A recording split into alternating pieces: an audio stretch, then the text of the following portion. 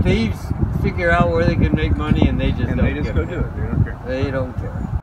Somebody came in a van and snipped about 15, 20 branches off of it. In this van, In 3 minutes. they drove by the neighborhood and saw this tree, turned around and came back prepared to take branches that would have several little sub branches of bouquets that they could sell.